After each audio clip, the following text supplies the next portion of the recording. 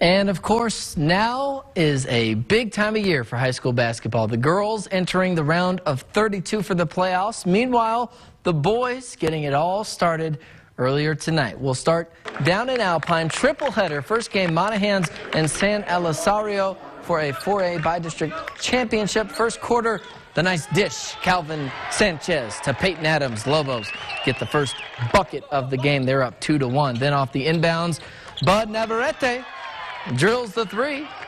That one's for you, Bud. Monahans up 8-3. San Elizario responds with one of their own. Jay Hernandez makes it an 8-6 game. This was tied at 10 after the first quarter. Monahans, though, able to come back and win 49-40.